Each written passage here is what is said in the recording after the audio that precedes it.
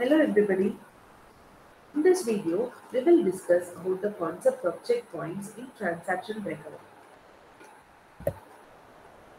A checkpoint declares a point before which the database is said to be in consistent state and all the transactions happened were committed.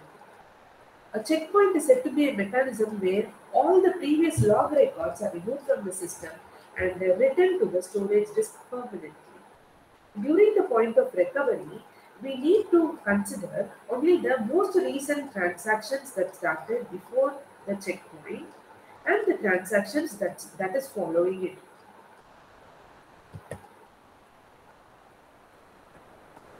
Now we'll discuss about the checkpoint and the point of recovery from checkpoint by using this diagram. Here in this diagram mentioned 2 points, that is TC and TF. TC indicates a checkpoint and TF indicates a point of transaction failure. So, what is done here is T1 is already completed before the checkpoint. So, it is understood that all the transactions that is completing before the checkpoint, it is committed and all the log records are already written to the disk permanently. So during recovery, what is required? You have to consider only the most recent transaction. Most recent transaction that started before the checkpoint.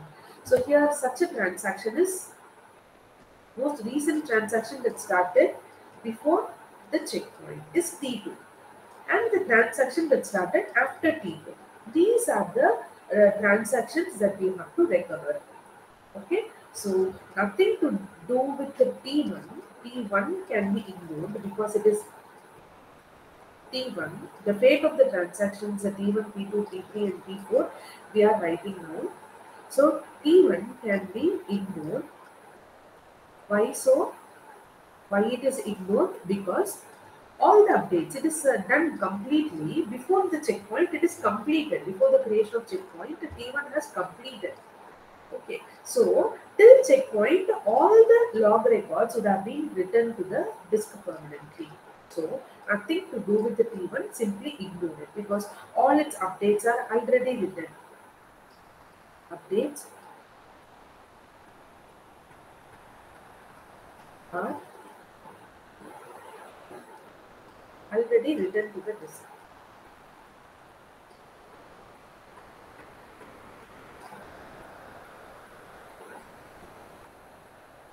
Okay, what about T2?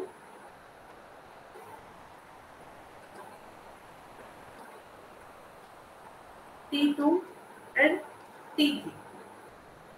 We have to check whether it have to be the operation have to be proceeded to writing to the disk or you have to undo it. Okay, so TF is a point of failure. So before the point of failure, T2 and T3 have completed. Okay, so the operation that have to be done with the T2 and T3 is redo. So what is redo? All the contents that is present in the log should have to be written to the disk permanently.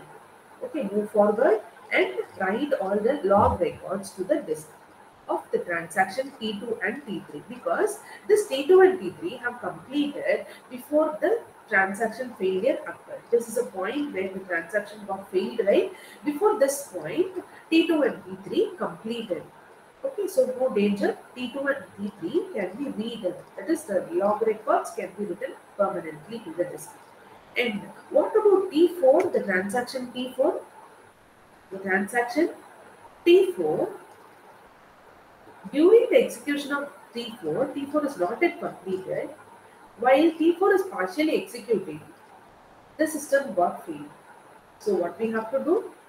During transaction failure, what is the operation that have to be done? Is undo the operations of T4. That is, undo all the changes that is done by the transaction T4 on the database items. Okay, So this is how the checkpoints are used in transaction recovery. Hope you understood the concept. Thanks for watching.